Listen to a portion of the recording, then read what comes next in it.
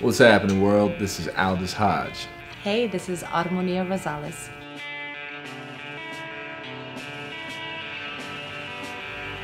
I started off, this is all I knew. Painting, that would make me happy.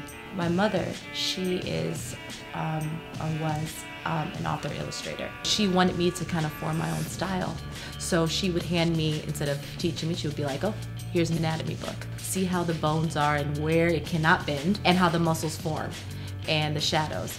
So I began observing and I'm self-taught. I'm a lot of things. Today I'm an artist, man, but yeah, you know, artist all around, actor, painter, designer, builder, engineer, all those things that lead to, you know, this kind of stuff. Painting with emotion so we can, you know, add something or at least contribute something to our generation. As an artist, you never want to be boxed in. You want to be able to freely create everything, to really express your creative ideas. This is a collection we've entitled Through the Looking Glass. They are, what, 15.5 feet by 7.5 feet? I would consider this a visual think piece because it does have a lot of meaning to it throughout the whole entire painting from corner to corner. Basically, the question we're asking our audience is, how do you perceive cultures that you haven't personally engaged with?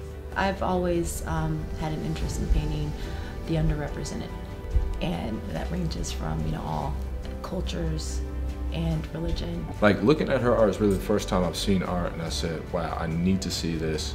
It hit me personally, and I knew that she could teach me to be a much better artist. When I first saw his work, it brought out all these emotions. Like I felt the same way that, well, you said my figures make you feel, but it ran deep. And since we both love distress too, it kind of morphed into what you see in the back. Sometimes art makes people uncomfortable. For us, with our work, to a degree, that's the point. I really would love people to be comfortable with being uncomfortable. You know, we would love these pieces to be shown all over the world. We would love these pieces to be separated all over the world so the conversation can continue on a global scale. Thank you so much for taking the time. This is Aldis Hodge, and thank you so much, Harmonia Rosales.